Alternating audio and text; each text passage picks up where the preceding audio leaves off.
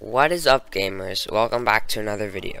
In this video I'm going to show you how to get double movement in Fortnite on keyboard and mouse. This means that if I hold my left button, instead of shuffling, I'll be running all the way this side but looking in this direction.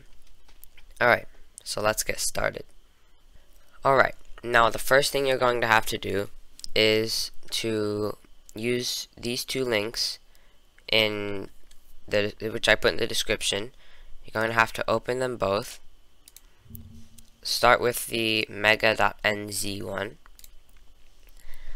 This link will bring you to a page which will allow you to download this software, Keystrokes Input, and this is a free software that allows you to put double movement on your keyboard, basically. The other software, Readme or Readme, requires money, so we're going to press download on this.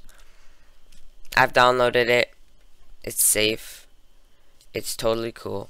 So then go to the next link. You're not going to have it in a Google Doc. You're going to have to use the links in the description. This is a GitHub link, and will bring you to this page which has all this information. Scroll all the way to the bottom, and with these four links here, go to the top one, Readme bus setup x64.msi. Click on that, and then this page will show up. I can't speak. Press save, and then wait till it's completed downloading, and you are good to go. Okay, now that you have downloaded them in the downloads in your browser, open the Readme bus setup, the M64MSI. Open that in your folder. Now what you gotta do is run this, and when this shows up, just press run. Press I accept the terms in the license agreement, and press install.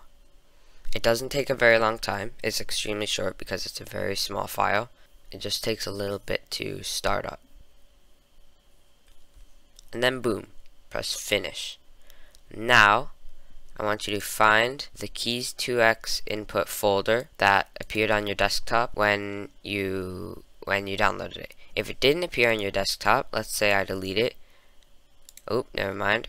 Okay, let's say it doesn't exist. Then if I go into my downloads, it's right here. So I'm going to open it in folder and then drag it to my desktop. So here it is.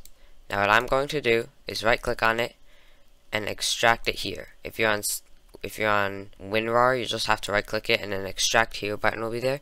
On 7-zip, you just click on the 7-zip word, go over here and extract here.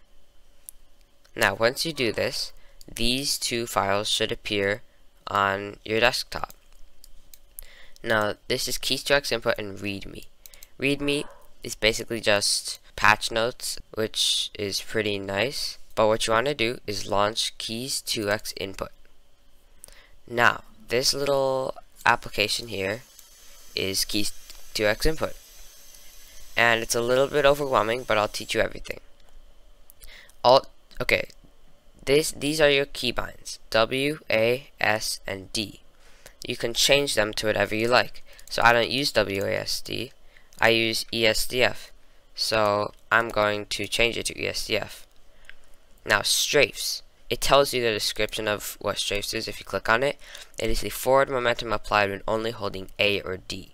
That means right now, if I hold, let's pretend I'm using WASD. If I hold A, I will just shuffle to the left because it's on its default number. But if I set that a bit higher, if I hold A, it'll also have me pressing W like a little bit. So it'll pretend I'm doing that, so that I run forward and to the left, but just enough that it looks like I'm running all the way to the left. Diag up means the forward momentum applied only when holding W and A or W and D, which means right now you go about 45 degrees forward right or forward left when you do that. And you can change that by changing this number. And diag down is basically when you hold A and S or S and D, what angle you go backwards and left or backwards and right. So I have the best settings for this to allow you to do everything you need to do. So, Strafes. I want you to change this to 9,000. And then, diag up, leave this how it is. Because we want to be able to have the movement we already have for smaller actions. But diag down, this is where it gets important, change this to 3,200. This is what ItsJerian said to do. And ItsJerian is how I learned about this. So credit to ItsJerian. And I don't see why to change this number, so don't change it. But the big number is strafes. This means that if I hold A, I can be getting double movement, but if I hold W and A, I'll have the movement I had before for more subtle movements. So now press save configuration. Boom. And don't minimize this. For some reason, when you minimize it, it actually closes it, which is not what we want. Now, if you go into Fortnite, you'll notice I can run forward. If I hold W and D, I can run forward and to the right like normal. But if I hold just D, take a look at that. I'm running almost completely sideways. This means that I can protect myself without having to do this like before, which was awkward. I can just run straight to the side while doing this.